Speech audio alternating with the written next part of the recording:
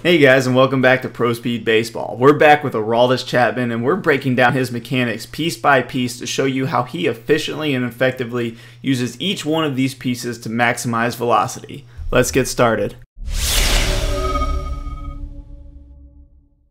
Okay guys, today we're going to go over spine angle and what that means in the pitching mechanics, and I'm just going to do a quick video on what we want our spine to do throughout the pitching mechanics and why that's important. First of all, we want to go over what the overall spine angle shape should look like. So if we start out from the top, we're going to be in a very neutral, straight up and down spine angle, and the only time that our spine starts leaning back away from the catcher is going to be when our lead foot starts initiating towards the catcher, and that's when our lead foot starts its stride towards the catcher, and we are only going to get a slight tilt back.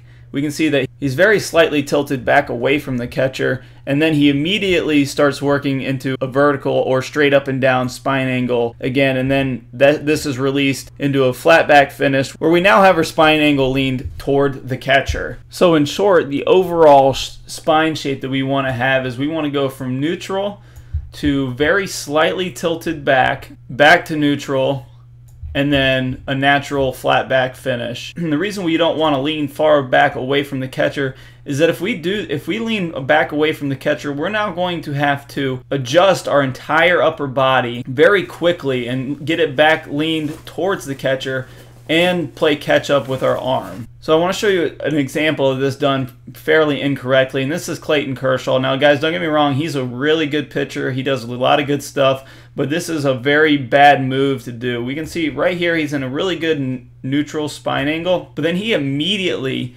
kicks this way back. A lot of younger pitchers will try to even increase this angle a little more in an effort to gain more power or velocity in their pitch. But what Kershaw's done by getting this really tilted back spine angle is he is now going to have to very quickly move his body forward in order to get his arm back around. And you can see that these spine angle marks are actually very close together, meaning that he has gone from a neutral spine angle to a very leaned back spine angle to a forward spine angle very quickly, and he hit neutral very quickly in here, and this all happened really quick. This would be very similar to hitting, guys, where we want to actually keep the barrel in the zone for as long as possible to hit.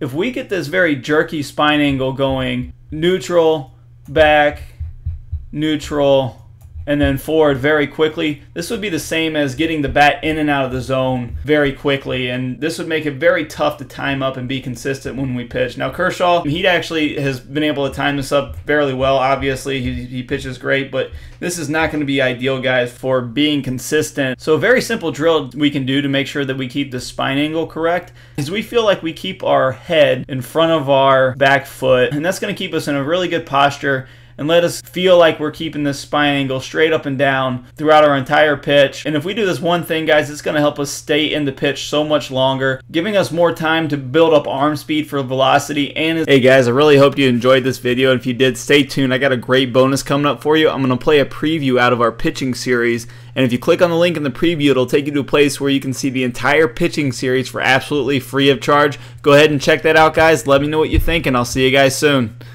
And do you feel a little weak when you're starting to throw the ball? You feel like your upper body's doing a lot of the work? Well, today I'm going to show you how to properly utilize the stride to get your lower half into it and maximize speed in the pitching mechanics. Let's go ahead and get started. Okay guys, so today we're going to talk about how to get the correct overall stride shape. Correct overall stride shape, simply put, is going to be our foot going down below our body, then glide across the clay to the plate.